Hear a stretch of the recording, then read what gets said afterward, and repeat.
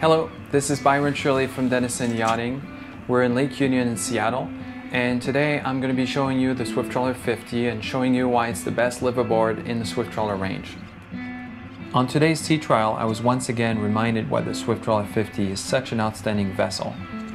At low speeds and in tight areas, this boat is incredibly maneuverable, and when you get out and run at high speeds, the bow has low rise and precise handling. It is incredibly easy and fun to drive. This boat in particular goes up to 18 knots, and it makes a whole difference in terms of running the boat. You can still drop it down to 7.5 knots and get very long range with it, but you've got the capacity to go fast if you want to get out of bad weather quicker. The other facet that makes this boat really useful is that you can easily run it with a couple. For example, you have the joystick docking maneuvering. There's also full walk-around access with high railing around the boat, so you can safely walk around even when you're at sea. And finally, you have a really good helm station that has good visibility with straight up and down windows, so you don't have any glare, and you have really good visibility all the way around the boat. First introduced in 2017, the Swift Trawler 50 has benefited from years of Swift Trawler design experience, and now it's really also changed the way people see trawlers into a boat that can be faster, that can be very practical, and offer a 50-foot boat with the accoutrements, the layouts of a 60-foot boat.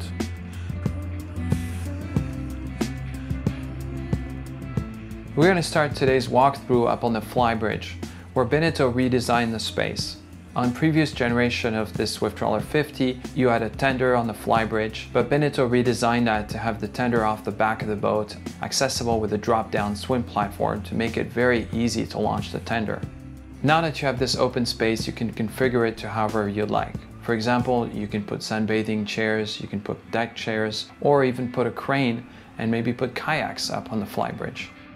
There's also a dedicated cooking area with an electric barbecue, a sink, and a mini fridge.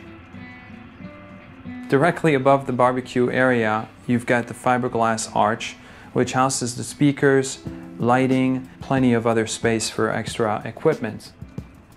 Let's look at the forward part of the flybridge, which features seating on port and starboard.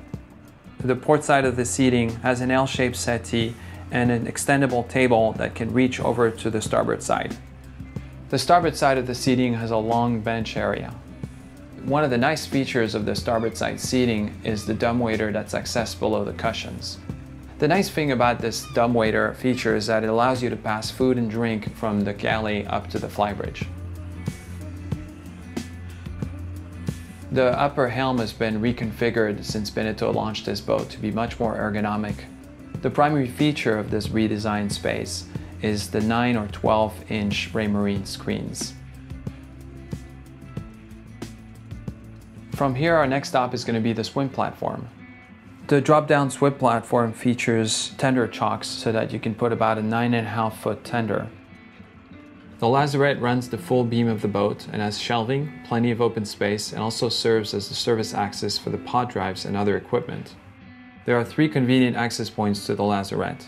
The first from the swim platform door, the second in a large overhead hatch, and the third is a small opening hatch on top of the storage, perfect for lines and fenders. Optionally, you can order a Swift Trawler 50 with the lazarette converted to a crew cabin, complete with berth, toilet, and storage. Our next stop is up just a few steps, which is the cockpit. This is an inviting space. It is covered by the flybridge overhang and thus can be fully enclosed. Integrated into the flybridge overhang are exterior speakers and LED lighting and a grab rail. A unique thing you can do with this space is to pull out the salon table for alfresco dining around the L-shaped settee. Now let's turn our attention to the starboard side, where we first see the docking station. The joystick allows you to control both engines together at once, and there's a separate bow thruster control. Just inboard of this are teak steps that lead up to the flybridge, which we've already visited. One thing you may have noticed about the flybridge is that it has an asymmetrical side deck. That is because it has an overhang on the starboard side for the gangway. As I make my way forward, notice how the starboard side gangway is wider. The boat is best designed and used when docking on the starboard side. Our next stop is the foredeck, where you have a sun pad that can be converted into a settee.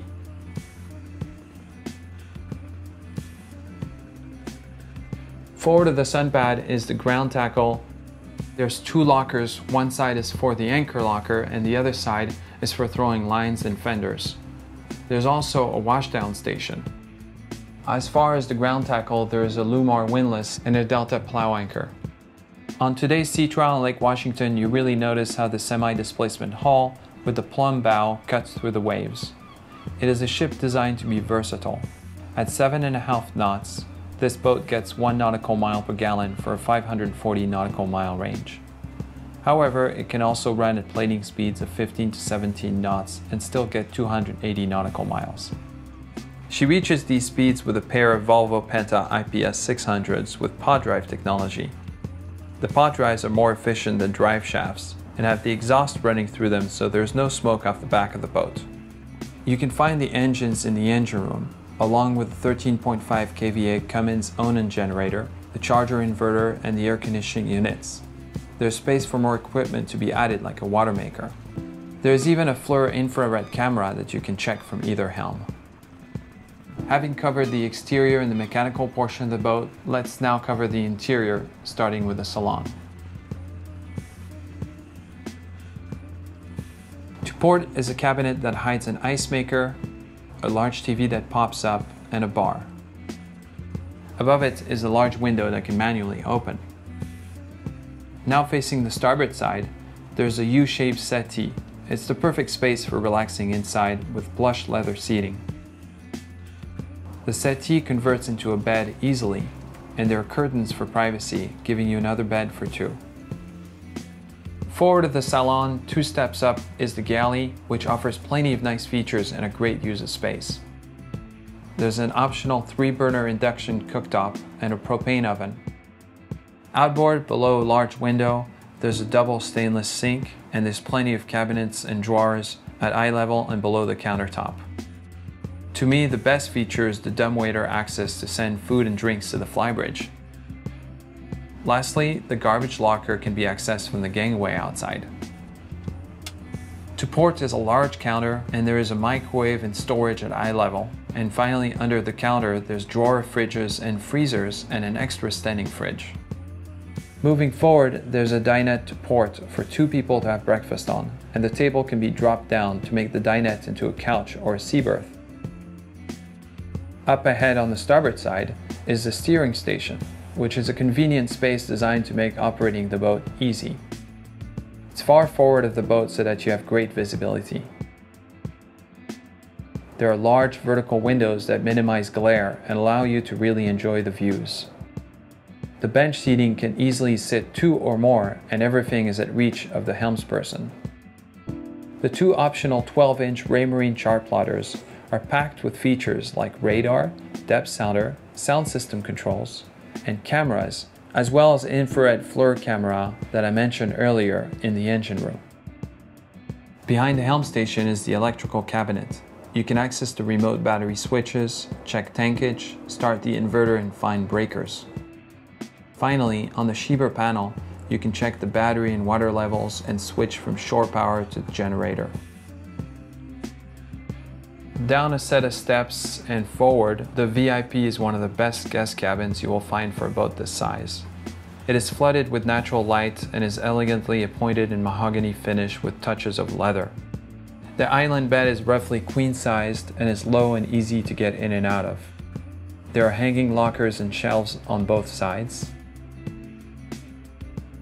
Next to the VIP and further aft is the day head, which has a separate shower stall.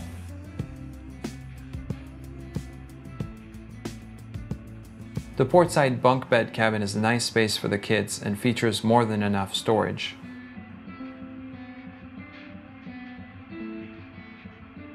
Finally, all the way aft is a full beam master cabin, which has large windows that illuminate a centerline queen berth. There are his and hers shelving and hanging lockers to either side, and to port is a desk that doubles as a dressing station. Surprisingly, there is a separate head and shower to port and starboard, each with their own vanity.